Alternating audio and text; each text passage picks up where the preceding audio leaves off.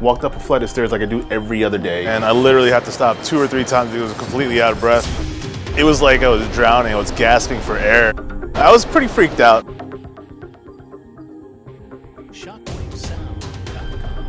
You just hit the start button. A couple minutes later, a doctor popped up on the screen and introduced himself and then walked me through a couple other tests.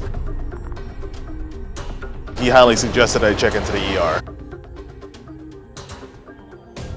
I haven't seen Dr. Sharma since he popped on screen on the kiosk, and I'm hopeful to see him to just thank him.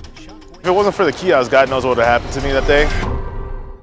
Ronald, hey! What's going on? Mr. Kiosk, how are you? Mr. Kiosk, how you doing? Nice to finally meet you. You look great. How you feeling? I feel a lot better. Thank you so much. Yeah? I mean, it was a crazy ride those 3 days. I was like, wow, this is insane. I think we saved his life. To me, it's a great story of how we were really able to make an impact.